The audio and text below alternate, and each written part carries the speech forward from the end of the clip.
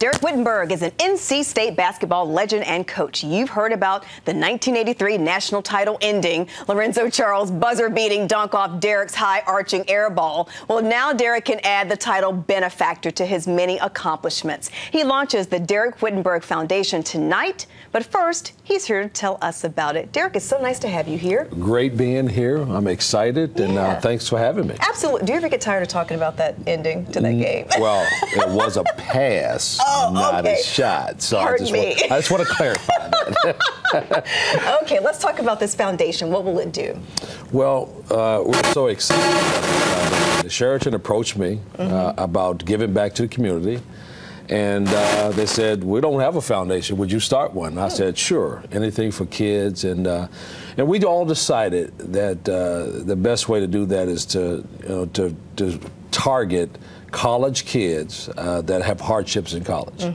And so we're going to fundraise for that purpose, and we're excited about it. We have filed, we're up and running, we're ready to go. Okay. And we're anxious to launch this thing tonight and let the world know. Okay, so this will benefit students at 3 schools in Raleigh, right? We're going 3 schools. We're going to start with 3 schools. Eventually, hopefully, we're going to reach across the state. But we're going to start with St. Aug, Shaw, and NC State. And I think that's a wonderful way to start this venture and give it back to the community. Okay, and you'll fundraise. You have a golf tournament coming up in a few months? August 3rd is going to be our golf tournament. That's going to be our signature event. We hope to raise $50,000. We're going to get it done. Okay. And we're excited about it. I think we got a lot of community support already, and hopefully you can come out and join us. Yeah, maybe so. How do students apply?